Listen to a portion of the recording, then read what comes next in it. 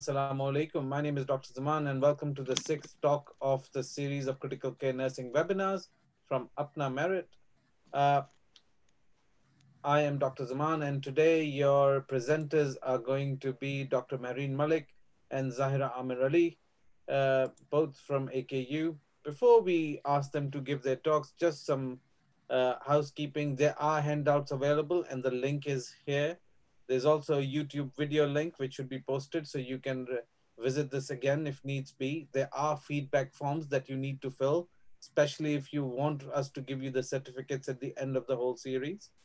And again, I will start off with some MCQs, and we will do an extra ninth session, which is going to focus on all the talks that we have gone through and do some MCQs there.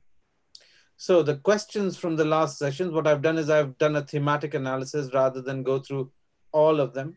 And what was most frequently asked was the doses of the inotropes, followed up by why the tubing needs to be changed for propofol and whether milrinone is an inotrope.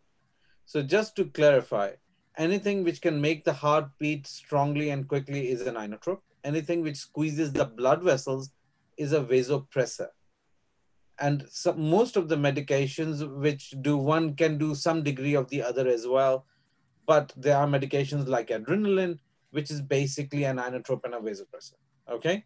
So yes, milrinone on the other hand is an inotrope because it affects primarily the heart, make it beat more strongly. The problem with that is that it can drop the blood pressure because of its effects on the blood vessels.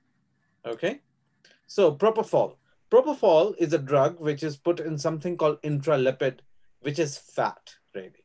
It's a combination of soybean oil, eggs, phospholipids, and glycerin. And ever since it was conceived, there have been studies about infections associated with it. So the two big ones were the one in 1995 when they identified increased risk of sepsis, and one in 2010, which again did the same thing. Both studies identified that the risk of infection was quite high. Based on this, they actually had a look. And what they realized was this. So you see this little blue line there? The blue line is telling you how bugs are growing. And the red line again shows bug growing, but the blue one shows them growing in propofol, and the red line is showing them growing in other anesthetic agents. So if you look at the blue one, it says that by the end of 48 hours, you have grown 472 colony forming units per ml, as opposed to a normal anesthetic agent, which is only growing 4. So there's 100-fold increase in growing bugs in a propofol infusion, primarily because of that fat, which works as food for bugs.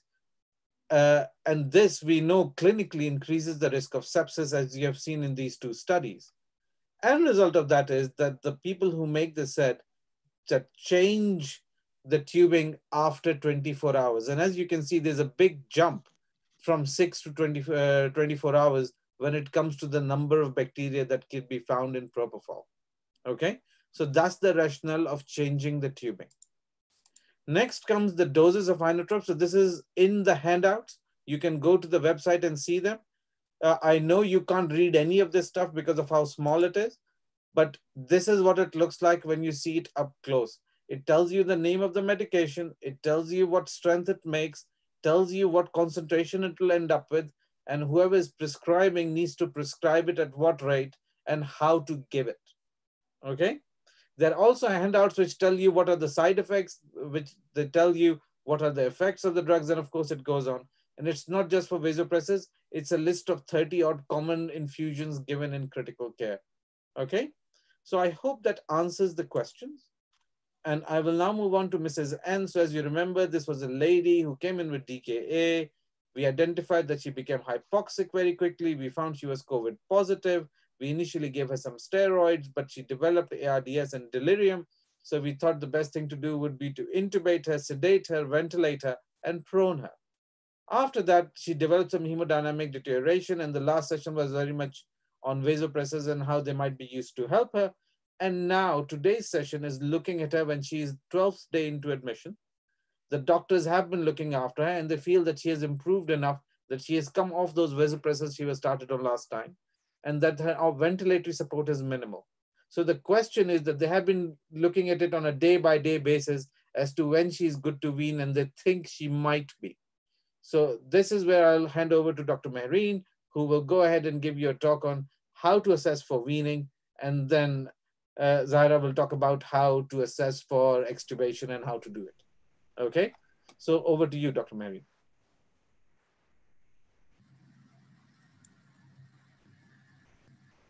Next slide.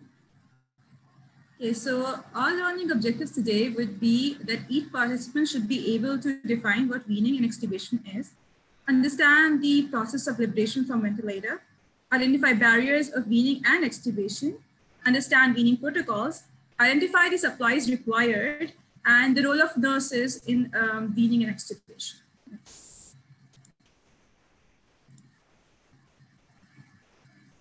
So liberation from ventilator is divided into two parts. Weaning, I'm going to explain, and extubation will be done by Zahira. Weaning basically involves two major portions. One, we have to assess the readiness of the patient to be liberated, and then gradually decreasing the ventilatory support, leading to a spontaneously breathing patient, which is ready for extubation. Thanks. So they say that intubation is an art and extubation is science. Patient is on mechanical ventilator. The moment the patient was intubated, we will plan its extubation. Why do we need to wean and extubate the patient? Because the more the patient is going to be on the mechanical ventilator, the more his risk of contracting ventilator-associated pneumonia, ventilator-associated lung injury, and pulmonary barotrauma. The decreased ventilator days are going to decrease his ICU stay. That may decrease the financial burden on the family due to ventilator and ICU costs, decrease the risk of infection. Since the patient is on the bed and immobilized, he is at risk of developing venous thromboembolism, she in our case, and that may lead to overall increased morbidity and mortality.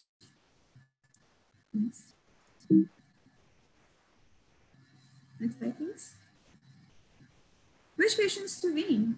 What are the indications? Every patient who has been on mechanical ventilator for more than 24 hours is eligible to get weaned off, unless there is some contraindication, the patient is either an organ donor, is brain dead, or there are some causes which are irreversible. Considering, next.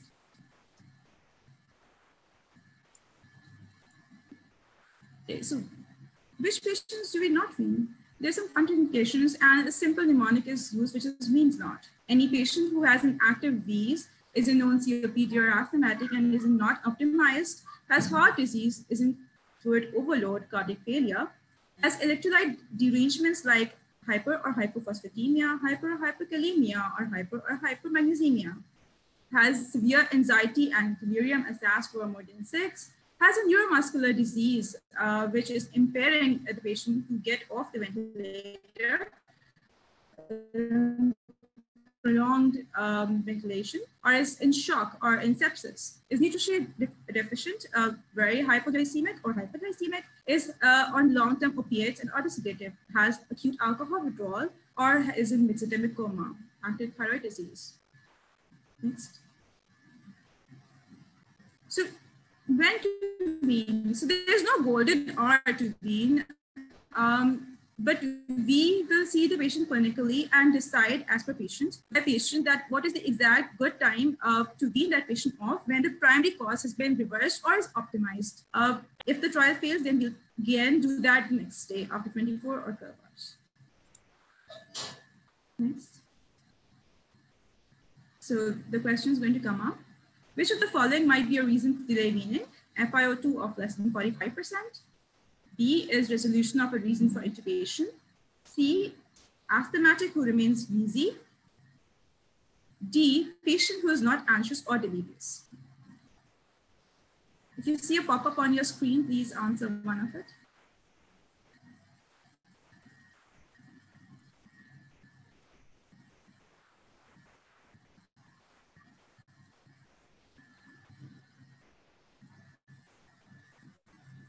Okay, so 30 seconds. And so just to focus, the question is which of the following might be a reason to delay the weaning process? And the answers have come that 53% people have said when FiO2 is less than 45%. Okay.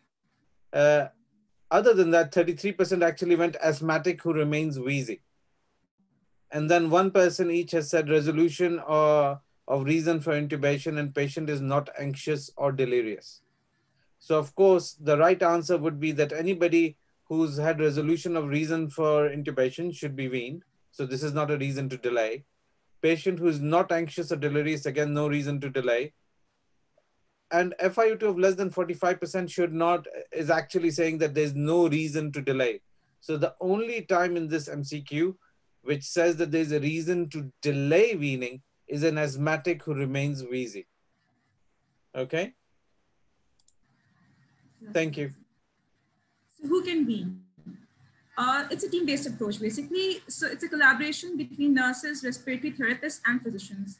A lot of trials have taken place in which a nurse-driven protocol of taking off the ventilator versus physician shows that it's equally same. And different institutions have different institutional practices. They follow those. And but overall, taking off the ventilator, every single person who's involved in ICU is involved to get the patient off, including the nurses. Nurses play a very important role.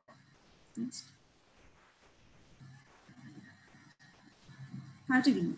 So overall, first we have to assess the patient is ready to get weaned off. For that, we have a subjective, a clinical criteria. We go system-wise. We see central nervous system, how the patient is, the respiratory parameters. We see the cardiovascular parameters. Then we decide whether we have to wake them up or not. By waking up, we have to decrease sedation. For that, we use a sedation awakening trial that takes place from 2 to 4 hours. Whatever sedative or analgesic there is running, we have to decrease it gradually. If it's propofol running on 100, we decrease it to 50, like decrease it 50%. If it's midazolam, we stop it altogether. If it's dexmedetomidine, we decrease it hourly by 0.2 mics per kg per hour. So it depends on what is running. If it's an opiate, then we stop the continuous infusion and we give them intermittent boluses if the patient complains of pain. And we have to keep on talking to the patient. Once the patient is awake of sedation, we have to tell them that we are going to wake you up now. And the way that we are going to do that is either by decreasing the ventilatory support gradually or taking the support completely off. On taking it off, it can be either being on the ventilator or removing the patient completely from the ventilator through a TP. The common methods are in which we take the patient off the ventilator are through a TP's trial.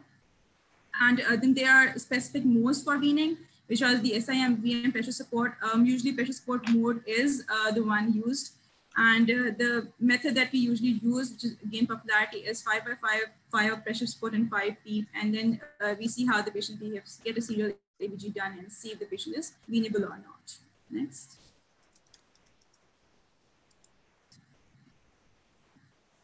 So on every round from dawn, the patient has to have a sedation stoppage. Patient has to have a spontaneous breathing trial. So we plan it every day. So we have a WAB bundle and we have to fill it up and we have to do that. So the first step in readiness to make the patient off the ventilator is making the patient medically stable and being able to breathe on his own. Next. So clinical assessment, we have to see respiratory parameters, we have to see cardiovascular parameters, we have to see the psychological and neurological status of the patient. We'll do that one by one. Next. So respiratory, we have to see how the oxygenation is of the patient and how is the work of breathing. Next. In oxygenation, the FiO2 has to be less than 40%. PEEP should be done 5 to 8, not more than 8. PF ratio should be less than 150. And in work of breathing, the patient should not be dyspneic. The respiratory rate should be less than 35. And then we see the Tobin's index or the rapid shallow breathing index, which I'll explain ahead in the slides. Next. Respiratory criteria, we have to see if the patient is in respiratory distress, if the saturation is 90, less than 90 or not. The respiratory rate should not be less than 10 or more than 35. And if there's a functioning tracheostomy present, decannulated one or not.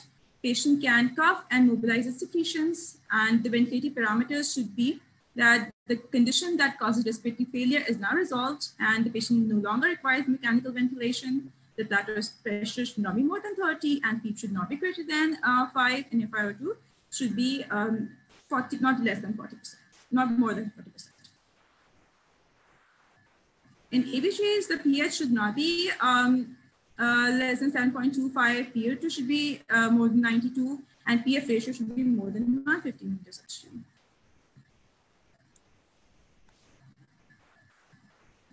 So cardiovascular wise, the patient should not be tachycardic, like his baseline heart rate should be not more than 20% rising during the trial phase. And the patient should be on not more than 2 pressors. His blood pressures should not be 20% or more than his actual rate while we're giving the trial. The cardiac, so that's the same. The patient should not have any chest pain or any signs of myocardial ischemia or new ECG changes. Neurologically, there should not be any seizures, any neurological deficits that were not present before. The patient should not have any active complaints of pain, and should be able to follow your instructions, should be able to verbally open eyes on your command, should be awake and alert of time, place, and person. Yes. Psychologically, the patient, usually patients are in ICU psychosis if they have been on prolonged ventilation.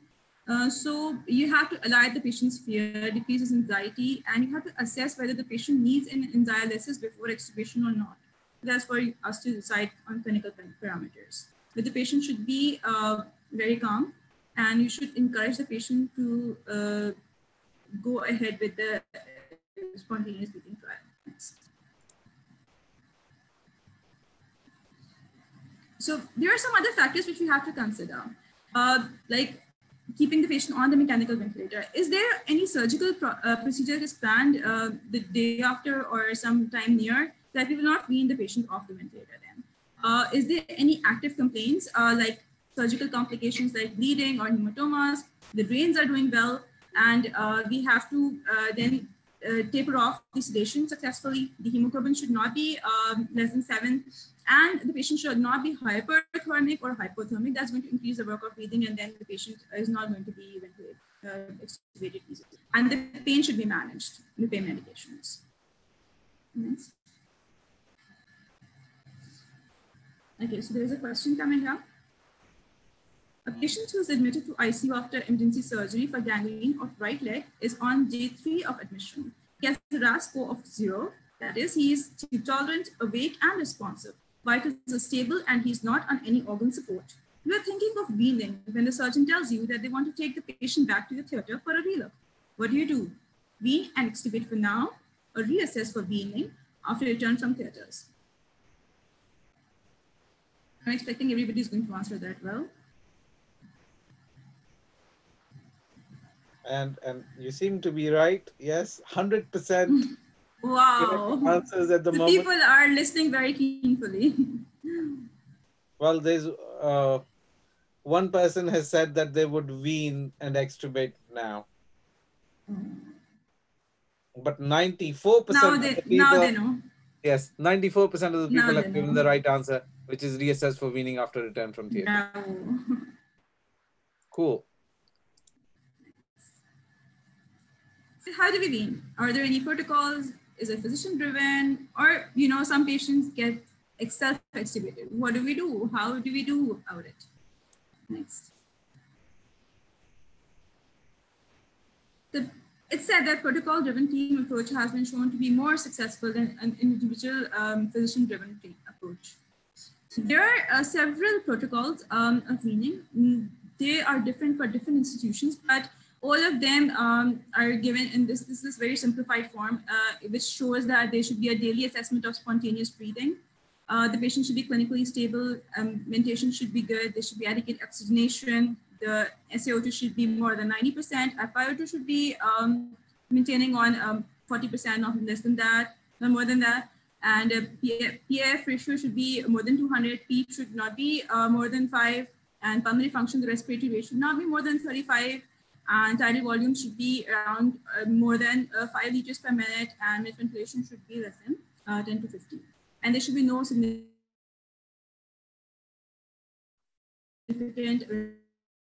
respiratory acidosis. If the patient meets all, then we begin to use CPAP of 5 for 3 minutes for rapid shallow breathing index. If the rapid shallow breathing index is less than 105, then we go ahead with the spontaneous breathing trial for 30 to 120 minutes. The TPP's trial can be used for 10 liters per minute at FiO2 of 40%. But since COVID, we usually avoid the TPs. If the patient is successful through the spontaneous breathing trial, we make the patient NPO for further extubation. We do a cuff leak test and then we extubate. But if the patient fails to pass on to the successful breathing trial, we put them on their previous support again. And even if the patient is unable to pass the awakening test, then we start 50% of the last analgesia and sedation that we were using before. And then we made the patient to the level where the patient was comfortable. Next. So rapid shallow breathing index, or the Tobin's index, is just the frequency of the respiratory rate divided by the tidal volume. It's a very good predictor, and less than 105 patients might be successful to wean. It's 97% sensitive. And more than 105 likely to fail the extubation trial. Next. So how do we do the spontaneous breathing trial? So either we take the patient completely off the ventilator and put him on the T-piece. I'll show you the T-piece in the next slide. And or it can be ventilator driven. Either we take off all the PEEP and support and make it 0 on 0, or we keep some of the pressure support with low or no PEEP. And then there's automatic tube compensation. Some of the ventilators I've heard in Bennett, they have, they can undergo this automatic tube compensation, but the pressure support is better than automatic tube compensation because of the tube resistance that it has to overcome. There's a limitation to it that the endotracheal tube should be 7 or less. Then only we can have this trial for that. And then we have CPAP as well. We can do that. Next.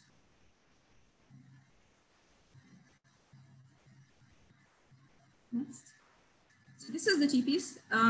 We just place the 15mm adapter end of the endotracheal tube just outside. It gets connected on it snugly. And then from one side of the flexible tubing, we can add the oxygen. Oxygen is going to go in as shown in the picture. And then from the other end, carbon dioxide goes out. But then again, in COVID times, this causes a lot of airway threat to the nurses who are doing it, unless you're in a negative pressure room and you have a complete PPE present. So, but this is one of the things that we can, some patients are very good, have good toleration of TPs, and then they're extubated easily. So what time how much time do we let the patient breathe spontaneously? So 30 minutes are usually sufficient. Sometimes in certain situations, we can go up to 120, but not more than that. 30 minutes is pretty fine. Next. So if the patient fails a spontaneous breathing trial, what do we do? Like, the patient is intolerant. How do we know that? Because his respiratory rate goes up to 35 or more. His arterial pH on the ABGs is less than 7.32. His oxygen saturations are dropping. His end-tidal carbon dioxide has increased by more than 10%. He's retaining carbon dioxide. His heart rate is more than 140. That is 20% above his baseline. His respiratory muscles, accessory muscles are being used.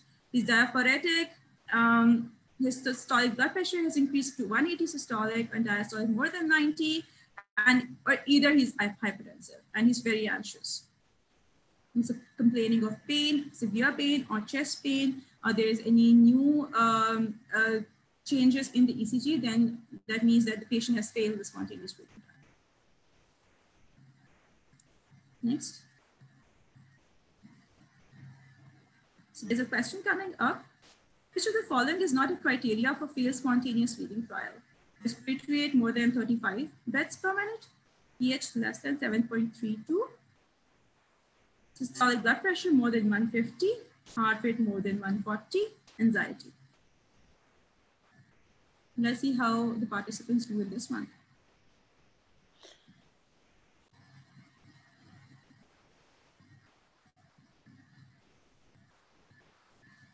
Let me go to the last slide so they can see what the criteria are. Yeah. It's an open book test.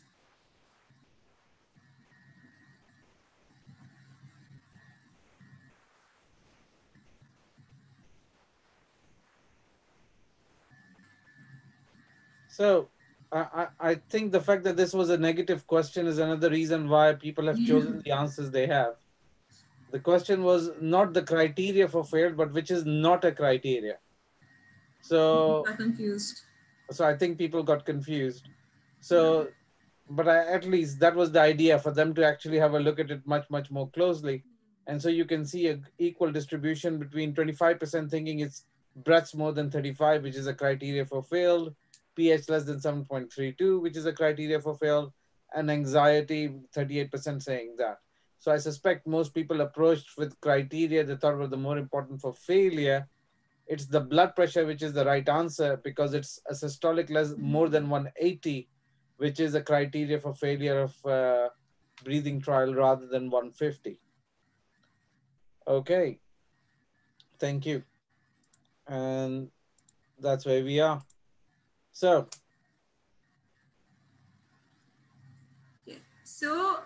the weaning was successful. How do we know that? Because now the patient has a respiratory rate of less than 25. The heart rate and blood pressure are within 15% of the personal baseline. His tidal volume is adequate, is 3 to 5 mils per kg. His pH is more than 7.33. His PaO2 is more than 60. His carbon dioxide is less than 45. His saturation is more than 90%. There are no arrhythmias and there's no use of accessory muscles.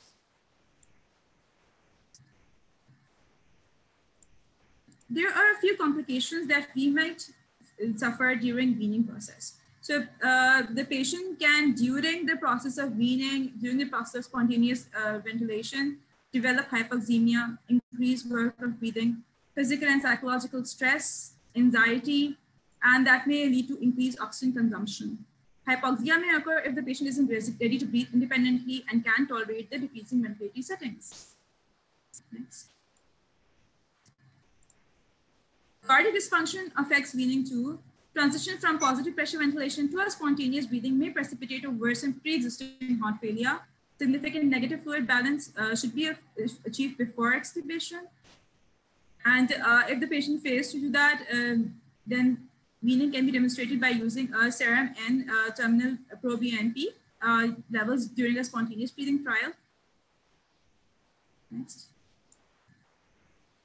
So the patient has been successfully off the sedation, has passed the spontaneously awakening trial and the spontaneously breathing trial. The patient is NPO for some time now and is ready for extubation. Over to Zahira.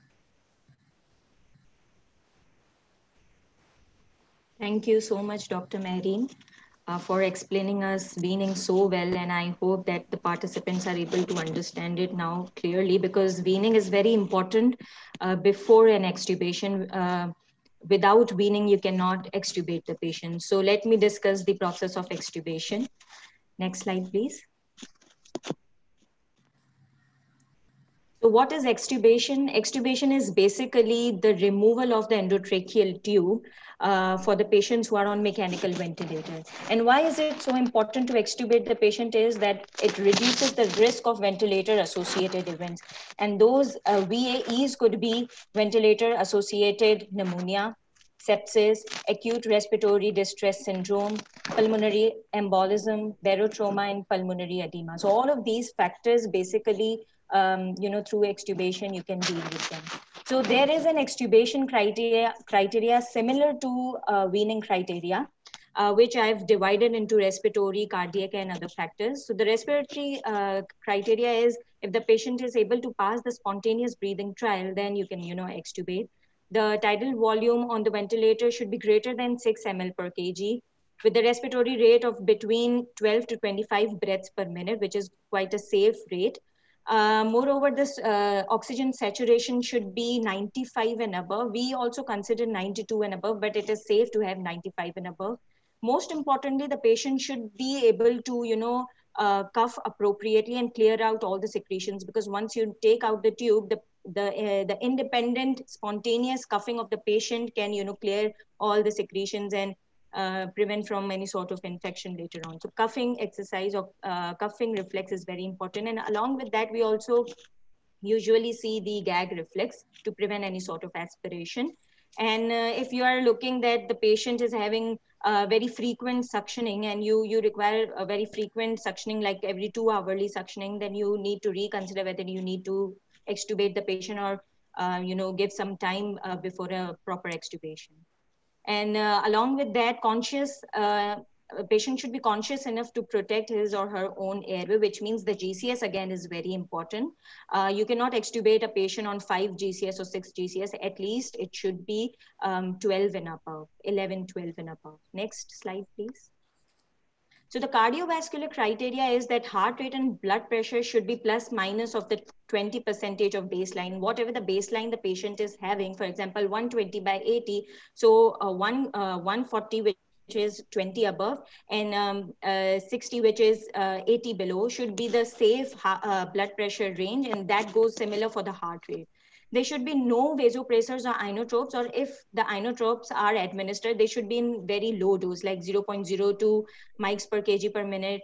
Norepinephrine is all right, instead of 2 mics per kg per minute of norepinephrine, which is not acceptable for extubation criteria. So which means that the patient should be hemodynamically stable. And moreover, patient temperature should be maintained. Patient should not be hypothermic or hyperthermic, again, because it affects the metabolic rate of the body, and which may hamper the extubation. The pain should be controlled enough that the patient after extubation could cough easily, because if pain is not controlled, for example, if there's any sort of abdominal surgery and patient is having a lot of pain and you're not able to control the pain, the patient would not cough, and that would again lead to respiratory distress.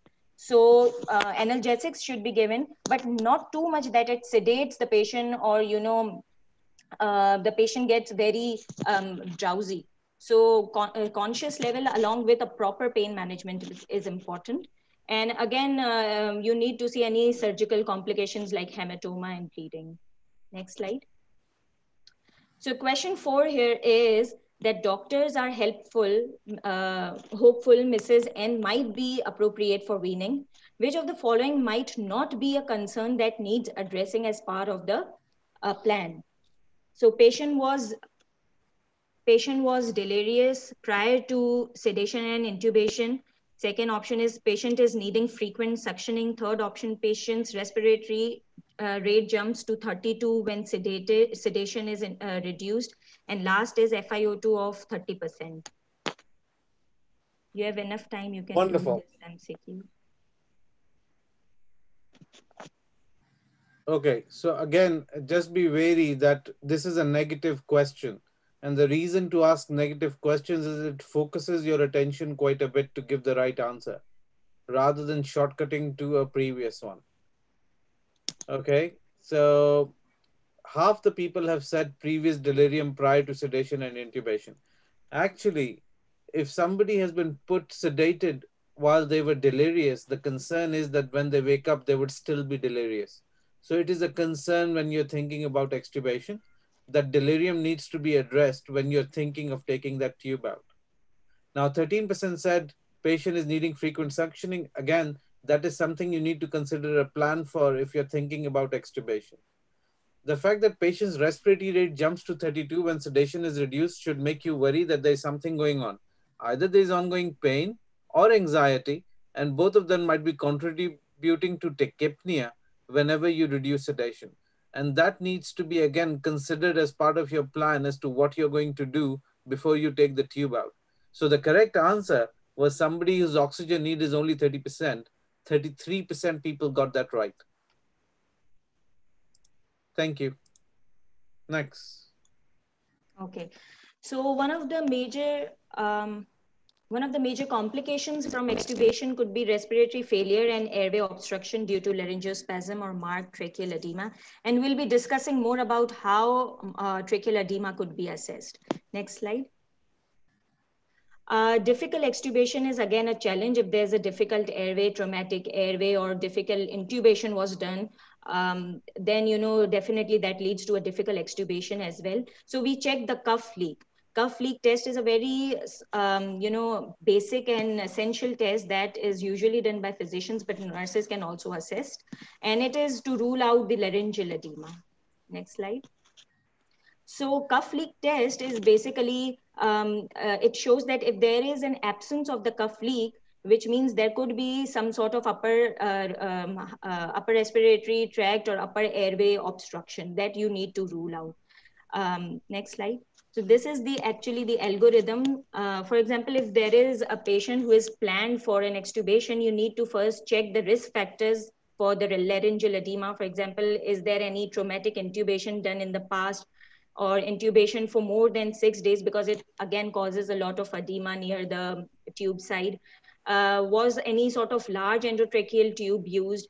Was the patient re-intubated multiple times? For example, if the patient has had any spontaneous extubation or self-extubation, so that is again, that could lead to re-intubations and further leading to laryngeal edema. So if all of these risk factors are not present, you can, just, you don't need to check any sort of cuff leak, and you can directly extubate the patient. But if these risk factors are present, you have to go for a cuff leak test. If there is a leak present, cuff leak is done basically when you apply the 10 cc syringe on the pilot balloon of the OETT tube, which is handling the cuff, and you just deflate that cuff. You see that whether there is a leak or there is no leak. So if there is a leak, you can extubate the patient. But if the leak is absent, you have to again repeat the cuff leak after some time. If there is a leak, again extubate. If there is no leak or leak is absent, you need to give some management. So the management could be medical management like steroid. Usually 60 mg IV methyl prednisolone is suggested by our doctors to administer for tracheal edema. And then you can extubate after 4 to 6 hours after the steroid has been received by the patient, but making sure that the cuff leak test should be present.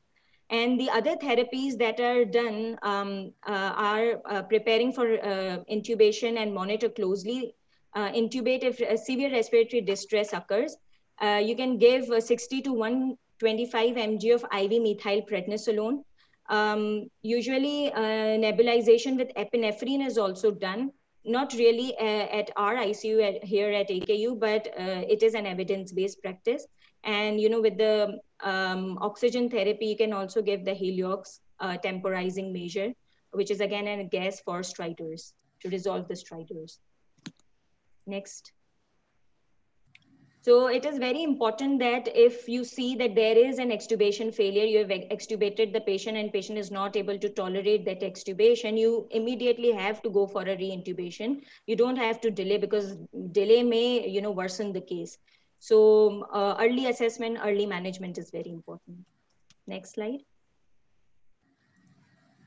What could be the complications from early extubation if you're not able to assess the extubation criteria and you just go for an early extubation? So what could be the complications? Premature withdrawal is very dangerous, again, because it leads to hypoxemia, aspiration, it increases the work of breathing, and it also causes a lot of infection, especially the ventilator associated pneumonia, because re-intubation and extubation, again re-intubation, so something going in and out of body is leading to the status of infection. And this could also lead to an increase in the rate of mortality. Next slide.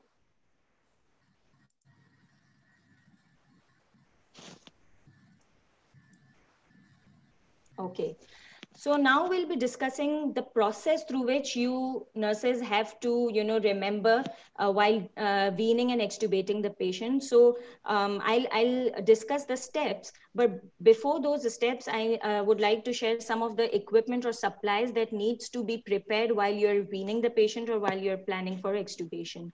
The mandatory equipment are any sort of oxygen source, for example, humidifier and flow meter, a stethoscope to auscultate the chest, gloves and other PPEs like mask and eye goggles, apron or gown, suction equipment, very important to be kept at bedside, which should be working. Cardiac monitor to check the vital signs. ABG, for ABG analysis, there should be a ABG machine, 10 ml syringe and disinfectant pad for sterilization. The backup equipment, just in case if the patient fails an extubation and you need to reintubate the patient. So there must be a backup equipment. There should be OETT of appropriate size, for example, from 6.5 to 8.5, we have it in our ICU. So all those, OETTs must be present in your reintubation equipment. Bag and mask with PEEP valve, airway bougies, tube exchangers, supraglottic devices, any sort of laryngoscope, either manual laryngoscope or the video assisted laryngoscope, flexible bronchoscope if needed, and emergency drugs. For example, the sedatives and relaxants should be prepared on the bedside along with some emergency life-saving drugs like epinephrine. So the steps for weaning are quite simple, starting with the very basic steps that we follow in all the procedures, like verifying the patient's order, preparing all the equipment, assessing patient's clinical condition and readiness to wean, check the patient's level of sedation, collaborate to determine when you can initiate the weaning, perform the hand hygiene, very important, especially in the times of COVID. Then confirm the patient's identity using at least 2 patient identifiers, which means here we use name and MR number. Different practices may go on in different hospitals, but the patient's identity should be confirmed. Then provide privacy to the patient and stop the sedation and start the spontaneous awakening trial. Next. Then very important is to introduce yourself to the patient and identify your role. If you're looking that the patient is now starting to awake, you must introduce yourself, because otherwise patient usually go into ICU psychosis and delirium if they're unaware of where they are, what is their environment. So your introduction with the patient, with the family, most important, and explain the procedure to the patient and family according to their learning needs to increase their understanding and allay their fears and enhance their cooperation. Assure that the patient that you'll be providing the weaning process must be coached at every step. You must interact with the patient at every step. Position patient with head of bed elevated to 30 to 45 degrees to reduce the risk of aspiration and ventilatory associated pneumonia. If the patient can't bend at the waist level, use the reverse Trendelenburg position, which means you just increase the foot level of the patient so that the patient is comfortable while having the weaning process. And also raise the bed to waist level to prevent the caregivers being back strain, because we as caregivers, if we are not able to maintain our body dynamics properly, again we'll face a lot of back strains in future. So bed should be raised at the appropriate level. Make sure that the patient is attached to the cardiac monitor and with the ventilator, and an alarm limits of both the cardiac monitor and the ventilator should be set appropriately and should be audible to the staff.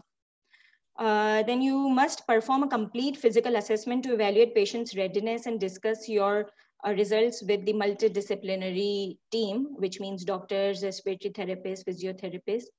And after having the proper personal protective equipment, you can then move towards the next step. Next slide, please. Okay. So one of the major important step while we are weaning the patient is doing the suctioning of the patient. Once you auscultate the chest, you see if there are any sort of wheezes, you go for the medical management like Ventolin, NABs, or any other steroid NABs. But other than that, if there are other sounds, for example, if there are crackles or you see that there are a lot of secretions that patient is having, so you must suction the patient before the weaning process. You can also send any sort of sputum specimen for cytology to rule out any pneumonia or pulmonary infection, but you need to discuss it with your doctor first. If you're weaning, you should set the ventilator parameters according to the practitioner's order or your facility weaning protocol.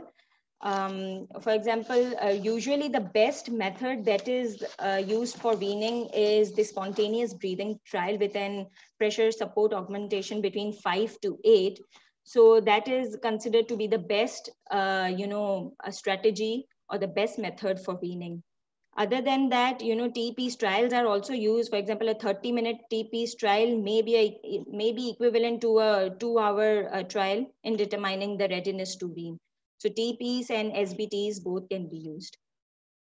Instruct the patient to breathe normally, because once you are shifting the patient from assist control or maybe SIMV to spontaneous, the patient's independent breathing should be very much ensured. So patient should be calmed, relaxed, and should be breathing normally. While all of these things are happening, you have to monitor the patient's vital signs along with the chest and abdominal movement for any sort of accessory muscle use. And you have to do the ABGs for ABG analysis. Next slide. Okay.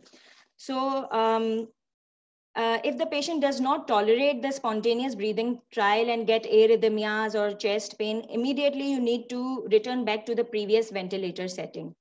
But if the patient tolerates the spontaneous breathing trial, you have to take that trial up to 2 hours. 1 hour is sufficient, but you can take it up to 2 hours. And then if the patient is able to tolerate the weaning trial, then you go for the extubation process. So again, a team collaboration of respiratory therapists, physiotherapists, doctors, and nurses has to be there for weaning. Once the weaning is completed, you go for the extubation. And now I'm going to discuss the steps for extubation. Previous slide, please. Yes. Okay. So again, before an extubation, you need to do a proper chest physiotherapy of the patient and nebulize the patient and do the suctioning. Before the suctioning, you must hyperoxygenate the patient for 30 to 60 seconds and then do the endotracheal tube suctioning and oropharynx suctioning. And then again, after the suctioning, you hyperoxygenate the patient. After that, you can untape the OETT holder, but you must ensure that there has to be somebody else with you. You can take assistance from doctor, or you can take assistance from other nurse. You don't have to, extubate the patient all by yourself. You must have somebody with you for the backup plan. Then you have to take a 10 ml of syringe that you have to insert it at the balloon port of the OETT tube, and you have to deflate the OETT cuff. Simultaneously, you can check the cuff leak test as well, which I've already explained in the earlier slides. Next step. So then you ask the patient to take deep breaths, and while the patient is having peak inspiration, you have to remove the OETT. Once the OETT is removed, immediately you have to do the suctioning, oral suctioning, and ask the patient to cough and apply a nebulizer or maybe supplemental humidified oxygen 5-liter face mask or venturi mask. Sometimes, if there's high risk for intubation, we usually extubate the patient on non-invasive ventilation as well, which is BiPAP. So your BiPAP material should also be ready at your bedside. And then you ask the patient to, encourage the patient for the coughing exercise and spirometry exercise, because it increases the lung capacity and clear all the secretion. And you have to closely monitor the patient at each step. Next slide.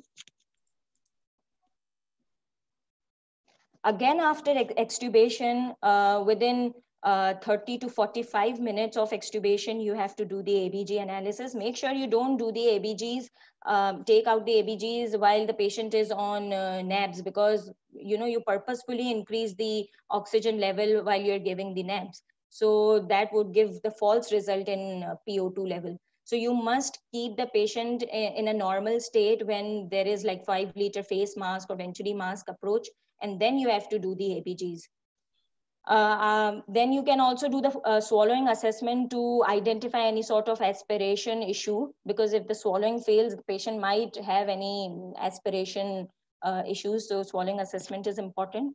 And in the end, you discard all the equipment appropriately, discard your personal protective equipment, because in times of COVID-19, again, it is very important that the disposal is done appropriately.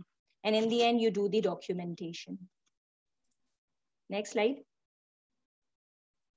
Okay, these are certain special considerations we need to take care while we are, weaning and extubating the patient. For example, first is that alarm limits should be set appropriately. That should be functioning, that should be turned on and audible to everyone. Allow uninterrupted sleep before weaning to promote the successful weaning, because if the patient is having sleep disturbance, agitation, or delirium, that would really hamper the process of weaning and extubation. Patient's nutritional status should be optimum, because poor nutrition leads to muscle weakness. One thing that I would like to mention is that before an extubation, it is very important that you keep the patient NPO. Otherwise, you keep the patient on feeding, but before an extubation, it is very important to keep the patient NPO just to prevent from any sort of aspiration. Monitor patient closely for any signs of deterioration within the initial 2 hours to the next 24 to 72 hours. What practice we do here at AKU is that after an extubation, we keep the patient in ICU for the next 24 hours, just in case if any sort of deterioration occur. And if the patient is safe enough to shift, we shift the patient to step down. All the ventilator tubings should be intact and should be connected. If there is any sort of disconnection, that could really affect the peak pressures of the tube of the ventilator. So, all the ventilator tubings should be intact. Waveform capnography is sometimes used while, you are weaning the patient, just to check the CO2 levels on each hour. It is very important that you schedule the weaning trial of the patient in very comfortable zone, which means that if any sort of activity you have to perform with the patient, for example, any procedure, diagnostic or therapeutic procedure, you have to perform, make sure that you perform the procedure first and then you do the weaning and extubation process. Otherwise, the patient would have a lot of fatigue and that would really hamper his process of liberation. Mind diversion activity, again, very important, because patients are usually very anxious. So they need your constant counseling, your support, reassurance, and mind diversion. And the most important thing is that while you're doing the extubation, somebody skilled, for example, the respiratory therapist or the doctor must be there to assess the process of extubation. In case if there is any reintubation required, that skilled person could, come for the reintubation. So nurses don't have to do it all by themselves. There should be somebody with you who is skilled enough for the reintubation process. Next slide. So what happens that some patients who fail the weaning, fail the extubation trials, undergo the prolonged mechanical ventilation, which means that the need for 21 consecutive days of mechanical ventilation. And this prolonged weaning failure is usually seen in 10% of the mechanically ventilated patient, who consume about 50% of financial cost. So you see that if you're not able to assess the patient timely, you're actually increasing the financial cost as well. And those patients who are on prolonged mechanical ventilation, one of the options is to go for tracheostomy. Although there's no specific time period that, after certain weeks you have to go for a tracheostomy, that could vary. But one of the safe options to maintain the airway intact is to go for a tracheostomy. Next slide. This is the weaning chart that we use here at AKU. We usually fill it after an extubation. And we do the vital monitoring in such a way that in the initial first hour of extubation, we do the vital monitoring for 15 minutes. Then in the second hour, we do it for 30 minutes. And then consecutively for the third hour and fourth hour, we do it hourly basis. And this could lead up to 4 to 5 hours of monitoring. Next slide. This is again a patient education form. As I've already discussed, that you need to inform the family and patient about the whole process. This needs to be documented as well, to whom you are informing and who is informing, so that later on, they don't say anything that things are being done and without information. Also, this decreases the anxiety level of the patient and the family. So constant interaction, counseling of the patient before weaning, before extubation, after weaning, after extubation is important. Next slide. So there's an extubation video which Dr. Mohsin would be playing.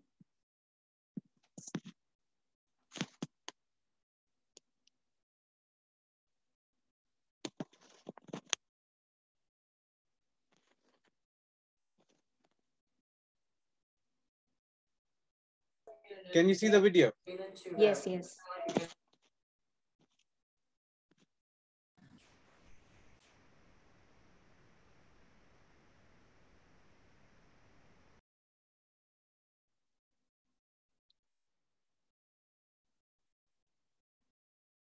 Dr. Mohsin, the audio is not audible.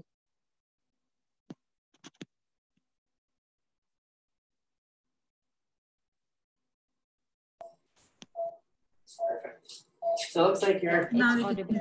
well, you're at 70%. You got you on 100% oxygen just for a minute there or two. And have a quick listen to your breathing if I can. I'm under your shirt here.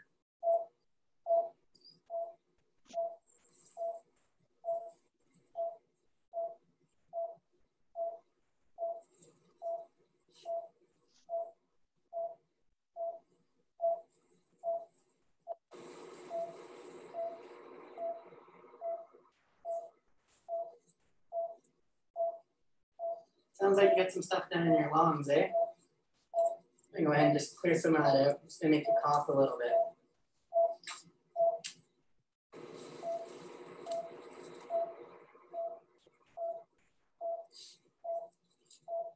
And tickle it back of your throat there, and you might cough a little bit, okay?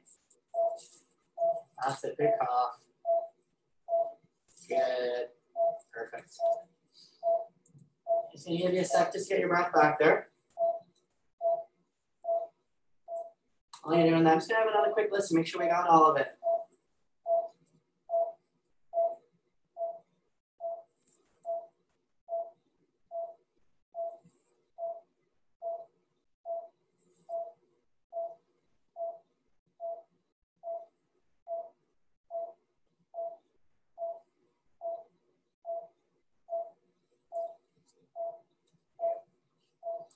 I ask you to open your mouth up there. Let's see if there's anything in your mouth there. Yeah, perfect, good.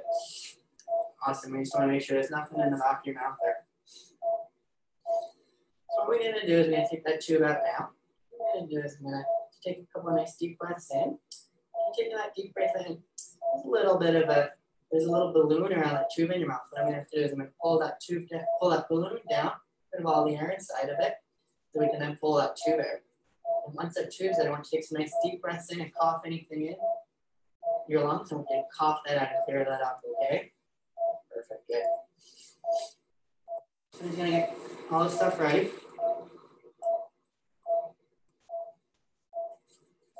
Got some tapes on your face there. Just cut those a little bit, okay? I want you to stay nice and still there for me. Perfect, good. Just turn your head this way a little bit.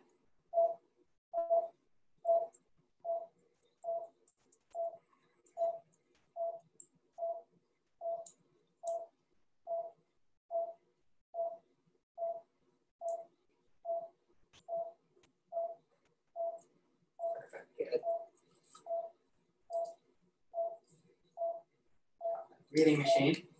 I want you to just take a nice deep breath in for me. Perfect. And one more. One more nice big breath in. Good. Pop that stuff off. Good. Anything in your mouth there? Pop that up. Perfect. I'm going to put you on some oxygen here. Does that feel better? Water. Water. We'll get you some water in a sec there, okay? Just want you to get you nice, breathing nice and well for me. Nice breaths in. Your oxygen levels still look good. Have another listen, okay? Good. Some nice deep breaths in there for me.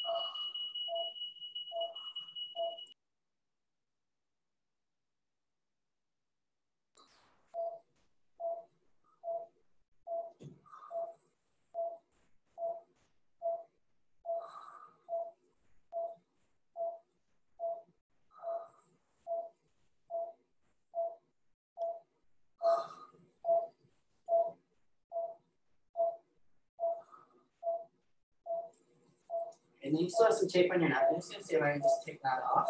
Just clean up all this stuff here. Don't want to make any mess at all. Is that feeling a lot better? Yeah, that's better. Nice to be able to talk, eh? Yeah. Perfect. What I'm going to do is I'm going to talk to the team, tell them I took that tube out and everything went well. Okay. What we'll probably do is order a blood gas in maybe an hour or two just to make sure your breathing's still doing well, okay? What's a blood gas? Blood gas, what we're going to do is we're going to just, you got that line in your arm, I'm just going to check it and make sure that all your values are still good, your breathing's good. Okay. Perfect. Perfect. I'm just going to go document. Okay. Thank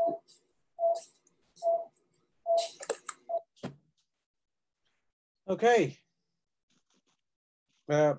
Just to identify something, whenever somebody is extubated, keep in mind that their FiO2 might go up by 10 to 15%. So that is just part of the normal process that they de-recruit some of their lung bases and FiO2 goes up. Do not go into panic if the oxygen needs are going up by 10 or 15%, okay? At least not in the first 15, 20 minutes. And back to you, Zahira. Yeah. Next slide, please.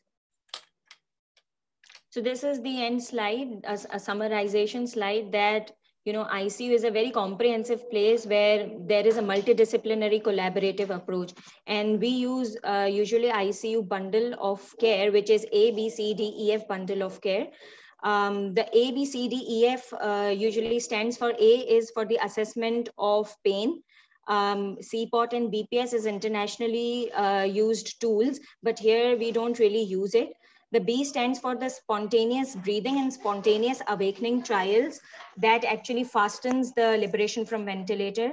C is for the choice of sedation, what sort of sedation you're giving to the patient, how much dose you're giving, and when you have to hold the sedation for the weaning trial. D is for the delirium analysis. CAM, ICU, and ICDSC assessment tools are usually used internationally. However, we don't use it here in our hospital. E is for early mobilization. Early mobilization is again very important while you're weaning and extubating the patient because, you know, the early mobilization increases the lung efficiency, it decreases the neuromuscular weakness, ICU acquired weakness, ICU acquired delirium. So early mobilization is again a very therapeutic procedure. And the last is family engagement and family empowerment. At each step of ICU care, you must do it. Here I end my presentation. I hope that you're able to understand the basics of liberation from ventilator. Thank you so much. Thank you, Zahira. That was wonderful. The next thing to know is that we realize that Mrs. N has got quite a bit of secretions coming out. Every time we try to reduce her sedation, she gets a bit agitated. Her respiratory rate goes up. So we are thinking that she might not have a successful extubation. So we are going to now consider tracheostomy, and the next talk is going to focus on that. We still have some time, so if anybody has any questions, raise your hand and we will allow you to speak, and hopefully we can answer those now.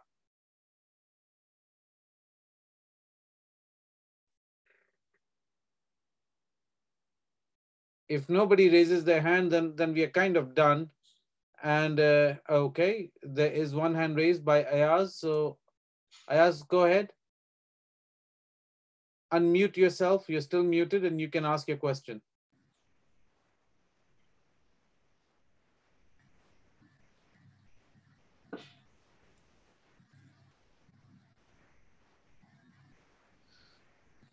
Ayaz, you're still mute. You need to unmute yourself to be able for us to hear you.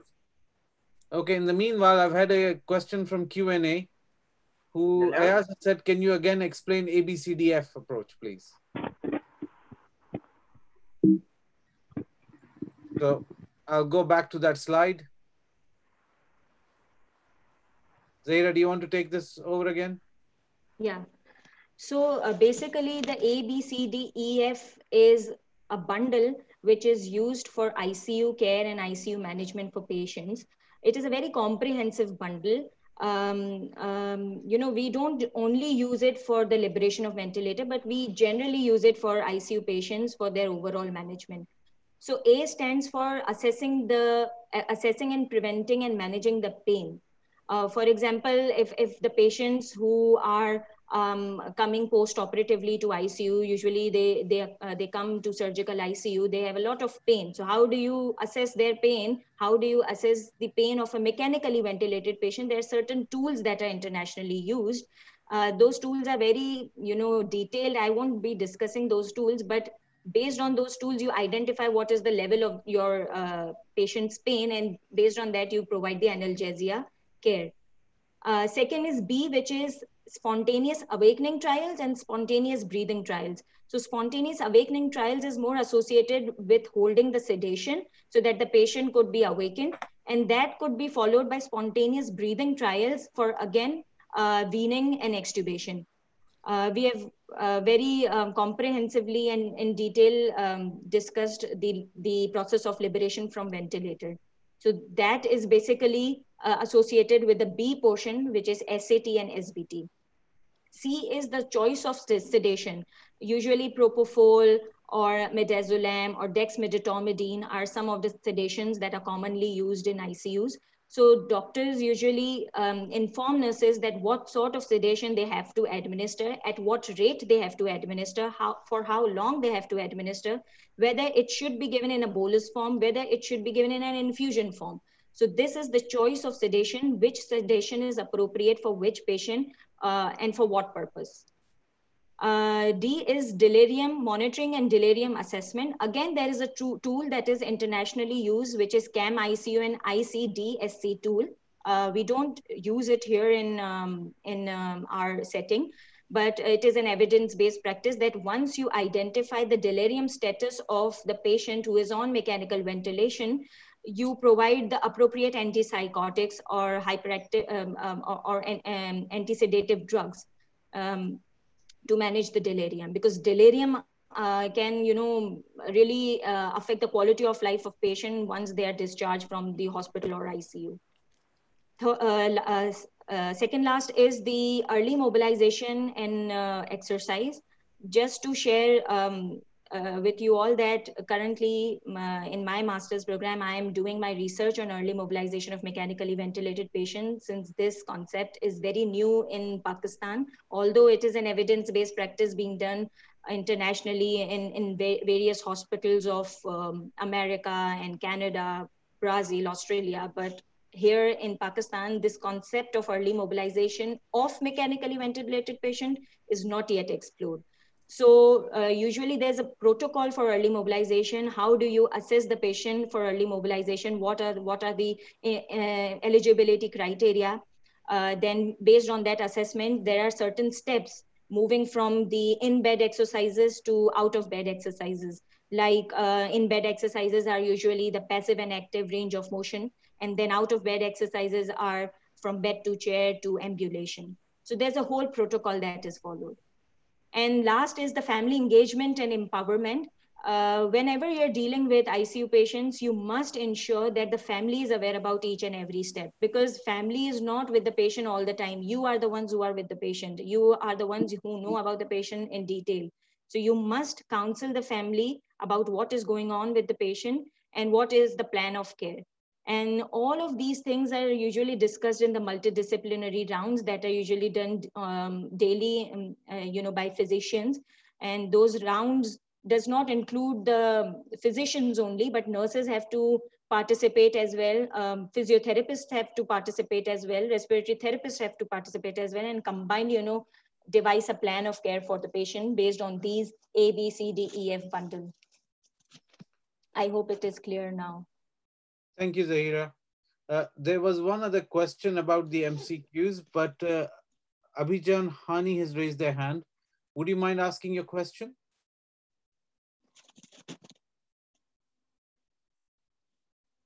Okay. While we wait, just to answer, the MCQs on this session were a bit complex in terms that we did not ask you for positive answers, but negative ones. So we didn't say what are the indications of something, but we asked you what are not the indications, which makes it a bit more complex to answer them. But the hope was that it will make you really think things through. So the idea of the question is not to just figure out what your understanding is, but actually to instigate a thinking process. And then Muhammad Saeed has raised hand. So Muhammad Saeed, you're the last question to be answered today. I'll allow you to talk. So if you can ask your question, please. Yeah. Good evening and good morning. Yeah, just my question is after extubation that we can repeat ABG if there is a criteria to repeat ABG and how much frequency we are going to repeat it.